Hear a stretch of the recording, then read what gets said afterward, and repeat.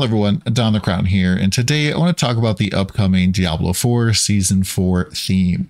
Now, I saw this post here by Diablo4.life, where they're thinking that's probably going to be a season of the werewolf. I mean, Season 2 was made by the same people as Season 4.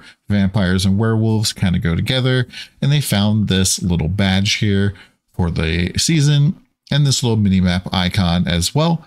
But as some people pointed out, and they actually updated here, that this is very similar to the Iron Wolves emblem, which is a faction that is pretty common in the Diablo mythos. And I believe we're involved with them in like basically every single game. And these guys kind of operate out of Kazakhstan. And I really think that this is going to be the Iron Wolf season, not just because of this particular thing, but because I've managed to go through the Datamined here, given to me by Lothric, the same guy that made the OG character creator for Diablo 4. And he kind of created this gigantic data mine of all of the stuff here on the PTR, but I'm not necessarily going to go through all of it. And I've gone through and picked out some juicy spots for us to go through real quick.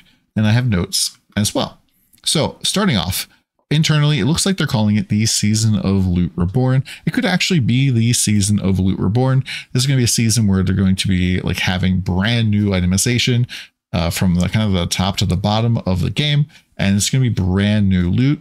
And so this is going to be pretty cool. I'm very excited about the new crafting stuff. But if we look here in the achievements and feats, we see complete every journey objective in the Season of Loot Reborn.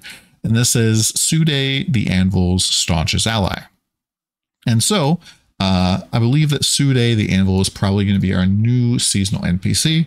Normally an achievement like this in the database goes along with whatever the new NPC is. So like the Vampire Hunter in Season 2 that we work with. In Season 3, there is Ajujan, the guy that helps us open up all the vaults. And so this will be Sude the Anvil's time to help us out. And there'll be a new reputation system similar to Season 2. Once again, stuff from Season 2 is kind of coming into Season 4, the Wolves Honor. Now, if you're actually playing the PTR right now and you're doing any of the events or killing the boss there, you might have noticed a little like pop up as you kill it for Wolves Honor reputation going up. And this is why. It's because there'll be a Season 2 like system for this. And in the information here I found, it says increasing your Wolf's Honor within Helltide provides many kinds of rewards, including equipment, materials, and temper manuals. So I believe this is how we're going to unlock our first temper manuals.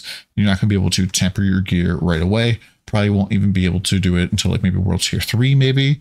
And so it's going to be a little bit of a different experience with gear than it has been in the past, especially because rare gear is only going to have 2 modifiers as opposed to 3. So gear will probably feel a little bit slimmer earlier on until you start tempering for sure.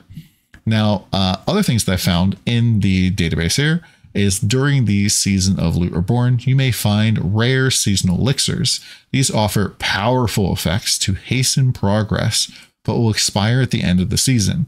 And I believe these are going to be like massive XP style elixirs. I haven't found these necessarily yet, but definitely increase your overall experience gain in this season. And I think that's going to be good because getting to level 100 can kind of be a little bit of a slog. They're already increasing all the experience by like 50% baseline for all the levels. So like from 200% bonus at World Tier 4 to 250. But I think getting to level 100 so you can deal with the new Uber bosses, the new pit end game grind, and just like working on masterworking up your gear, it's going to be a lot better to get to that end game than before, which I think is a really good change. Now, one big mechanic in this particular season is the profane mine cages. And so starting World Tier 3 Nightmare, you can find profane mine cages in Helltide. Using one will increase both the monster level and rewards, but only within Helltide and during the Season of Loot Reborn. And what exactly they'll do is they last for 60 minutes, kind of like an elixir, and increases your Helltide monster level by 10, which also increases the aberrant cinder drop rate and threat gain.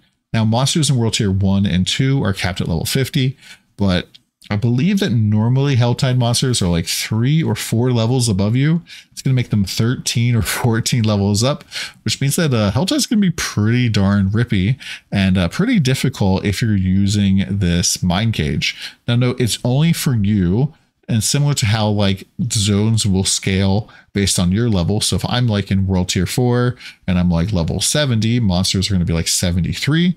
But if I'm with my friend who's level 100, to him, monsters will act as if they're level 103. This will only affect your personal experience. So you don't have to worry about somebody else using a mind cage near you if you don't want to use it. But this will also increase your threat gain. And if you're not familiar with it already, I've already done a video talking about the Helltide, and it basically is a like GTA wanted system where as you kill monsters and as you go through and open up boxes and complete events, more and more demons are going to start spawning around you just kind of randomly. And once you fill your meter out all of the way, it starts to go down.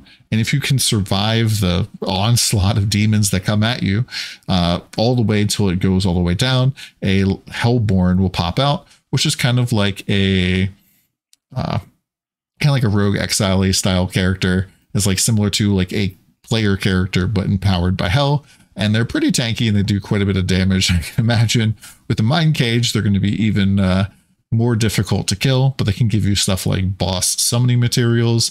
They've gotten a whole bunch of like blood for Zir or nightmare juice for Beast and Ice. And so these are pretty good, I think, and it'll be pretty fun. And the real crazy thing is if you're with a friend and their meter is going down and your meter is still going up, killing their monsters helps your meter go up and vice versa. And like eventually they'll be done and your meter will probably cap out. And yeah, it can kind of lead to lots of monster spawning. In fact, we've had times where like in the PTR, there's been 4 or 5 people near each other and the just non-stop spawning of enemies just is insane. It's like an event is going off. 2 events are going off at the exact same time on top of each other. Just tons of elites. Maybe they'll tone this down for launch a little bit. I wouldn't be surprised, but it is quite a bit of fun. Yeah, so very much looking forward to that. And it's going to be very difficult to survive in Helltide. And speaking of surviving, in hardcore, there's going to be some big changes to how they're dealing with death in the game. So Elixir of Death Evasion and Curative Elixir are both gone. Just completely removed from the game. You're not going to have to worry about them anymore. If you try to use one, it will just be turning into elixir materials. They're just completely removed. Also, sorceresses no longer have their like kind of cheat death flame shield enchantment. And so hardcore is definitely going to be a lot more hardcore from here on out, which I think is a good change. Now, to talk more about the actual seasonal mechanic, let's talk about some of the quests that I've been able to data mine out. It looks like we're going to start the season 4 quest line with this Start Medallion. This is a brightly colored metal scrap that looks like a part of an amulet torn to shreds by some inhuman force, and it's titled Medallion Shard. And I believe we're going to be taking this over to Sude the Anvil to help repair it and bring it back up to its former glory, because later on in the quest line here, we get Helltide Reputation Cache, Endgame Amulet. And it contains the shattered medallion you delivered to Sude, expertly reassembled and burnished to gleaming. And it says Iron Wolf's Amulet Case. So I'm kind of thinking that there might be some sort of mechanic around this amulet. We're going to maybe like socket gems or malignant hearts or something similar to that into this amulet for like upgrading our character and getting more player power. But I haven't been able to find anything in the PTR just yet. It's probably not in there yet, but I think this would be potentially pretty interesting. Even if the only things they're really adding are updating Helltide and updating all the itemization, I think it's going to be a great season because, yeah, Helltide is actually pretty fun right now. And the itemization changes have been duly needed for a long time. Now, some other things I found as well is there a little thing that helps you change down some of your materials for masterworking. Right now, masterworking in the PTR is a little bit annoying because there's 12 ranks of masterworking, which is similar to the old blacksmithing upgrading system. But for the first 4 ranks, you kind of need the normal materials. The second 4 ranks, you need the rare materials. And the last 4 ranks need the legendary materials. But the normal materials only drop from levels 1 through 20 of the pit. And then the rare materials only drop from 21 to 40. So if you're doing like pit level 100 or something, you would have to backtrack down to like level 20 to get yourself your normal materials. You have to do a few of them to get enough to level up one piece. And then you'd have to do a few level 40s to get enough to level up your piece to level 8 before you can start doing the legendary stuff. And this looks like they're going to allow you to kind of trade down, which I think is a really, really good change. So you can just blast however you want. Now, last but not least, I did find at the very end of the data mine, potentially an update to the Oculus wand, which I'm a huge fan of. This is the wand that gives you teleport for free, but your teleport now, or gives you the teleport enchantment, which makes your evade teleport. But whenever you teleport, it just goes some random place from an evade. Instead, it's going to change to gain the teleport enchant for free. Evading triggers a random defensive skill, not on your action bar, and applies a 10-second cooldown to it, which if this is going to be the change for the Oculus, I'm super excited about this because this basically makes you able to use the Oculus without having the, I think, metamorphosis aspect active to prevent the random teleportation, which pretty much was required and was really fun in season 2. And I'm hoping that we can potentially now make a teleport focus build because I have an Oculus in the PTR that has a greater aspect on the ranks of teleport. So it has 15 ranks of teleport, just baseline without any masterworking at all. And so it could probably go up maybe even to 20 or higher. So you're looking at like maybe like a level 30 plus teleport. That seems like that would do a little bit of damage. And there's aspects that you can temper on to give you teleport cooldown reduction. So this could be potentially pretty neat. Hopefully this video enlightened you a little bit about what potentially is coming up.